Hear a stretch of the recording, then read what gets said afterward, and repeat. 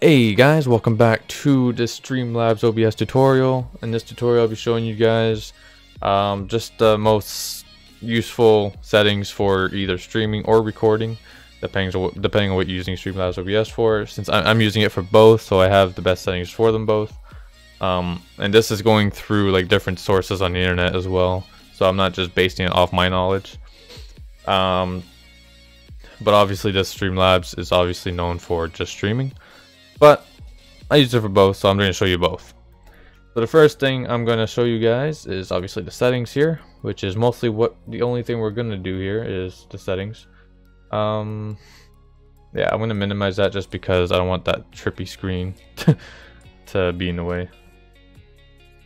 Alright, so in general, there's nothing much you can change in general. It's mostly like your preference on what you want. Like output, you can show confirmation on like everything, or like automatically record when streaming. It's just like extra tools, to help you along streaming or recording. And for these, for snap sensitivity, the default it's by 10, but 10 is too much for me, especially like if you like to move things around a lot. I set mine to 2. It's probably a little bit too low for most people, but it works for me, so set that to what you want. 5 is a good number too, or just keep it 10, doesn't matter. Alright, and that's about it for general. Also, if you need to like delete cache and restart your Streamlabs, you would do it here as well. It's or if you're getting any bugs or anything, you would upload your cache to developers and they would check it out. So that's general. In streaming is pretty much where you would write your stream key off your whatever you're using. Like you can use Twitch, YouTube, Mixer, Mixer low latency, Mixer normal, Facebook Live, Restream, Restream fast, Twitter, and also pick the server you want. I would recommend just keeping on auto. As you can see here, it's also recommended by Streamlabs. But you can also do a custom stream type, a custom streaming server, which is like if you're streaming off a server, off a website, a custom website, or like Mob Crush. If you want to stream on multiple platforms at once, like I do, you would just type in the live.mobcrush.rt whatever, and then the stream key here. So that's pretty much it. Or if you're logged in through Twitch, Mixer, YouTube, or Facebook, you just click use recommended settings, and then it'll show streaming to YouTube, your account here, or streaming to Mixer, your account, whatever. And then you would just hit go live and it'll just automatically start a live stream. But first you're gonna have to type your title and all that stuff too. I'm gonna put that back to what I have it on. There you go. Alright. Output, this is probably one of the most important parts of streaming recording for your settings. Sorry about that. So streaming, audio track, I usually keep the 1. You don't really edit streams unless you're actually recording your stream while you're streaming. Then I would suggest doing 2 or 3 depending on what you have playing in the background. Like right now I have 2 things. I have my mic and my my desktop, which is the music you're hearing. So I would have 2 and I can just edit both of those. Encoder, by default this is put on your processor. Most people recommend using a processor because it is usually faster than your graphics card, but for me it's the opposite. My graphics card is better than my processor, especially since Nvidia has a hardware system, so I end up using that encoder. But this is entirely up to your computer, whatever it handles it easier. Rate control, CBR, this is the best setting for streaming and recording. I've looked up like which one would be better, and CBR is one I got the most. I think CBR is the only one I got.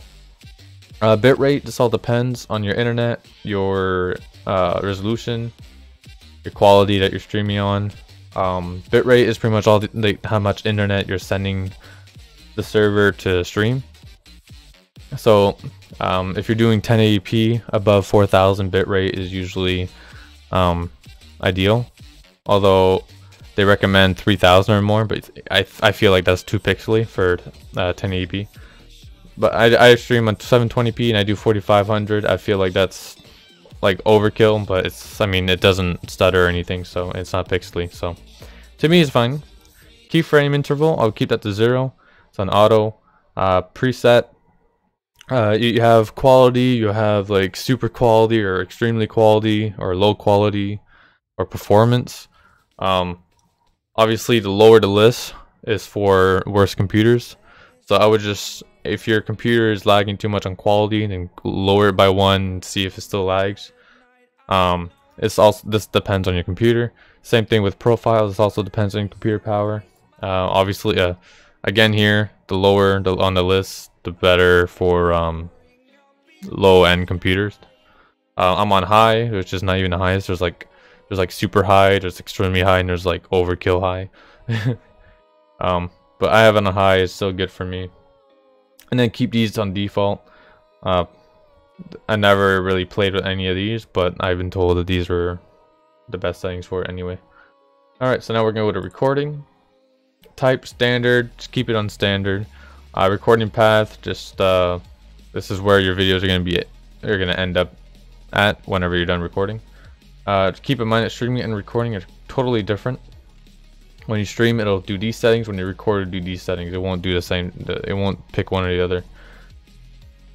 So recording, I do recording. This is where your processor comes in again. I explained it already in streaming here. It's the same thing as here. It's in your encoder.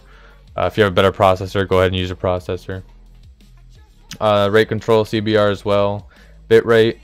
I put mine a little higher on this one because I record on 1080p videos for when I record, like this video.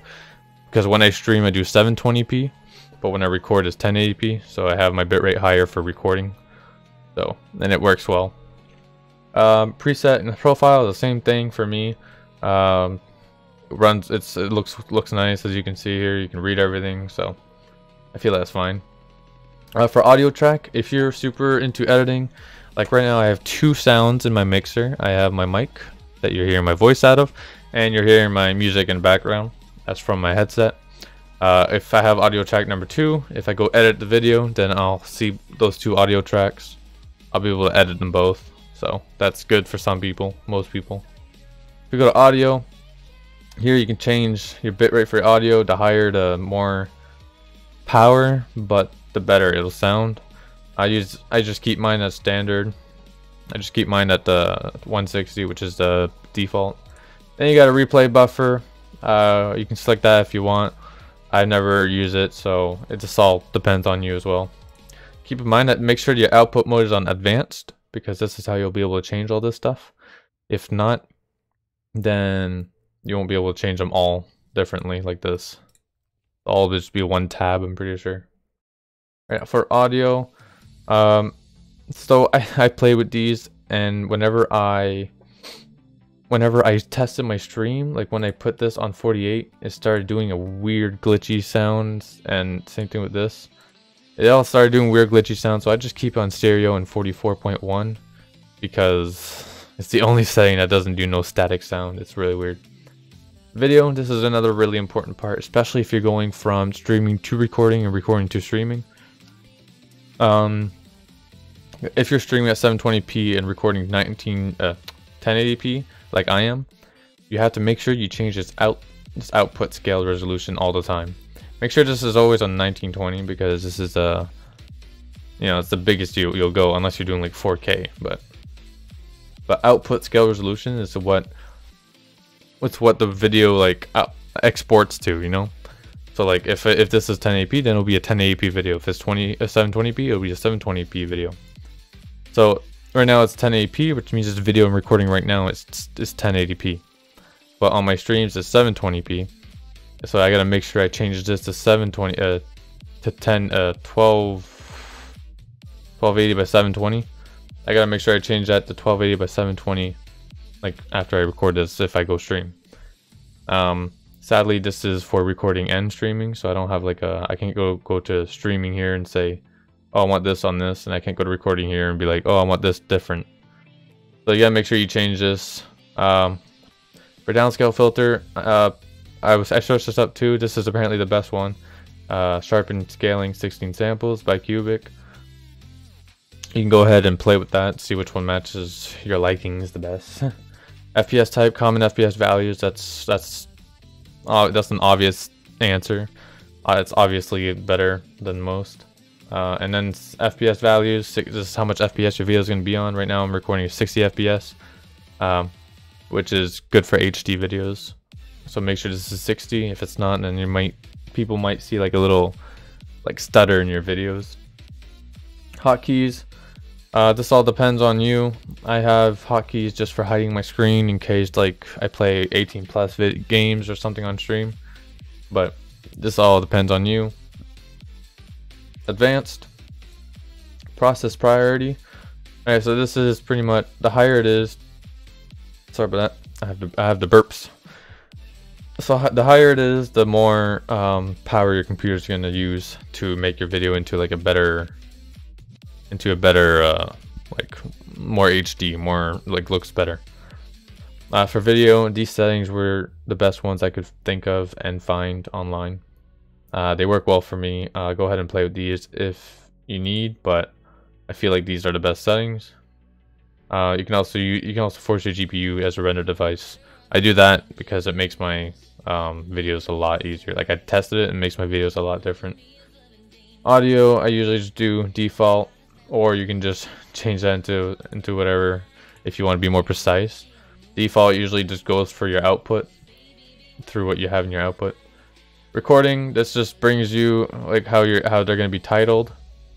Replay buffer, if you have it enabled, you'll be able to edit this. Stream delay, if you want to have people like see your stream an amount of seconds after you're actually playing, go ahead and enable it. This is good for like stream sniping. So if you're playing, I don't know, Fortnite and people are in your server or something, and you're playing on Mixer fast streaming service, then this is good because they won't be able to tell where you are. Keep this enabled. This is actually really handy. If you disconnect, it'll try and reconnect. It's actually pretty good. Network, keep this default. Default. Game overlays is all up to you. This actually is kind of new. It came out recently, so I haven't tried it out yet. Scene collections. This is if you're buying a scene collection from like someone else or just using a free one online. Notifications, this is also up to you. It's pretty straightforward. When you're streaming, it'll tell you like, oh, if you got some skip frames or if you're laggy or not. Appearance, all up to you again. Face mask, all up to you. I can see my face. My webcam just turned on. Remote control, this is if you want to control it off your phone. I've tried it. I can't seem to get it to work. I think we gotta work on that. So yeah, guys, this is the best settings I could think of for you guys for Streamlabs. I hope I got everything. If I didn't, leave a comment and I'll try and answer the best I can. And I'd like to remind you guys that this is all information I found online and throughout my knowledge as well, through like my whole experience of computer hardware and all that stuff. And yeah, so I hope this helped you guys. If it did, make sure to leave a like. If it didn't, make sure to leave a like anyway, because you're nice people, hopefully. And I'll see you guys in the next video. Bye bye.